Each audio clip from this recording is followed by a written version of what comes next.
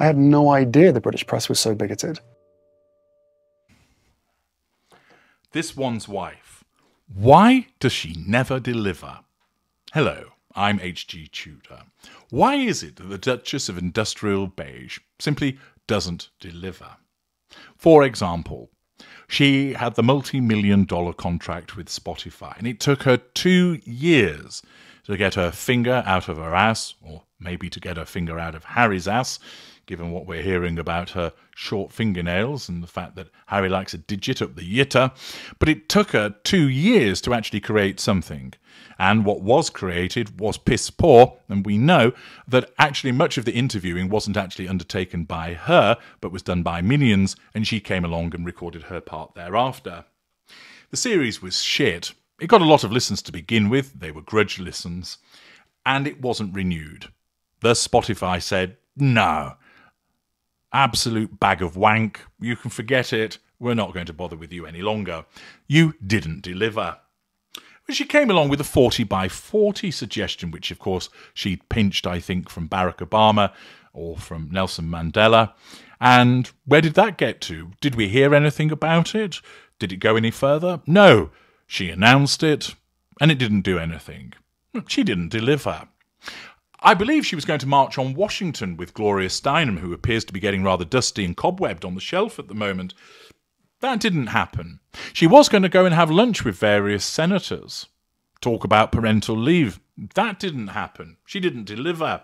She was going to ensure that America changed its position with regard to parental leave after writing to, I think, Nancy Pelosi and cold calling certain senators. Yet nothing came of it. Oh, what's that?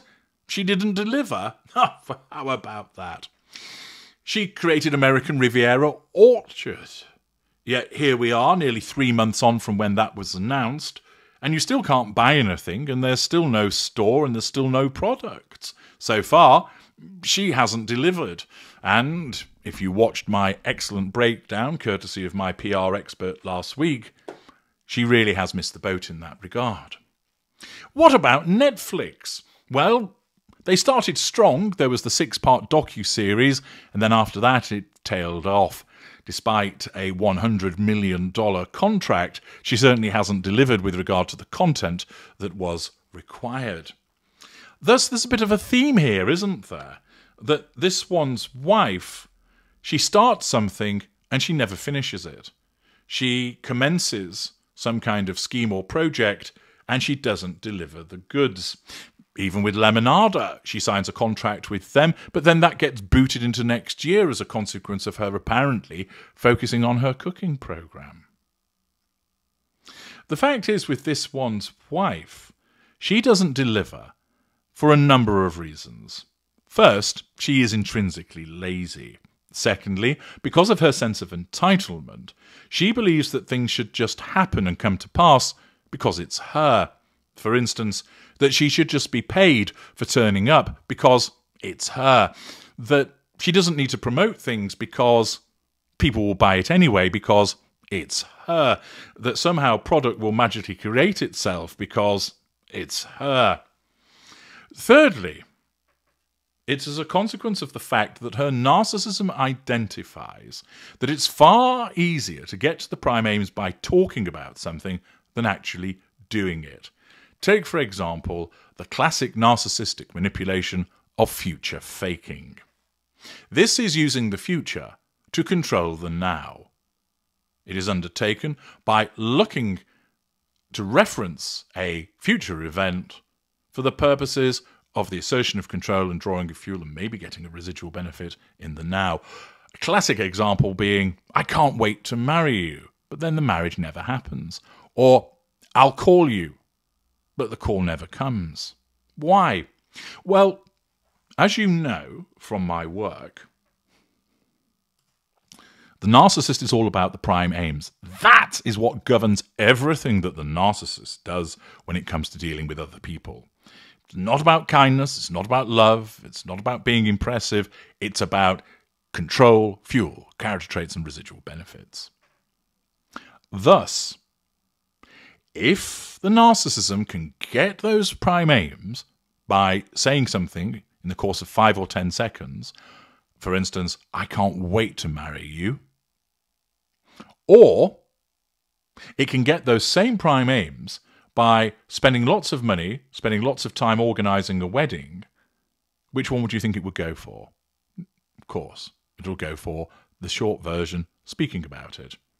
In the same way, if you wanted to go and buy a pint of milk, you'd go to your nearest convenience store. You wouldn't get a taxi to the airport, get on a plane, fly to another continent, get a taxi at the other end, go to a supermarket there and do the journey in reverse just for a pint of milk. You take the path of least resistance. And the narcissism loves to operate on an economy setting. Thus, with this one's wife, it's no different. If she can get the prime aim by talking about it, that's all that will happen, and there won't be any delivery. Now, some narcissists do deliver. That's because those narcissists recognize the value of delivery for building something which has even greater impact upon the prime aims. But with this one's wife, because of all of the other factors, that feeds into her narcissism, which means I'll just go down the easy route. It's also the fact that rather than actually deliver on something, she's too busy creating illusions. She's too busy focused on basically fabricating concepts, telling lies, revising history, spending her time pouring through social media to see who she can target and pick on next. That she doesn't actually get on with the substantive stuff. That's harder. It requires talent, of which she has none. It requires a diligent endeavour that she doesn't possess.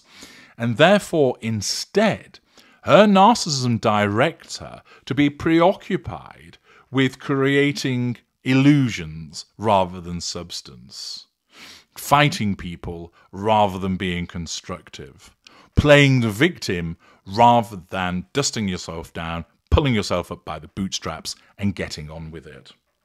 Her brand or style of narcissism as a mid-range narcissist, as a coward but a bully behind closed doors, is one whereby she is not going to do something unless really pushed to do so, and instead focuses on the small and the trivial rather than actually building something substantial.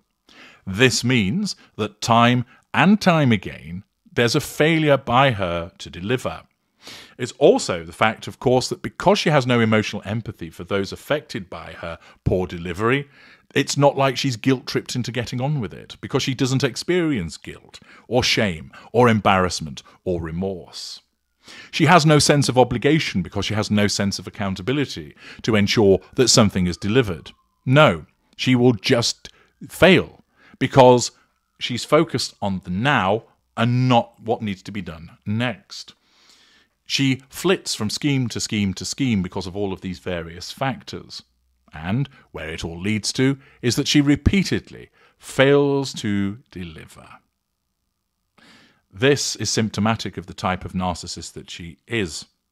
One that will obviously promise much but deliver very little, and one who doesn't see anything wrong with all of that, because if you were to scrutinize her, it would be simply the case that it's not her fault. Something got in the way. Somebody else was problematic. Somebody else didn't do their part of the bargain. Remember, it can never, ever be her fault.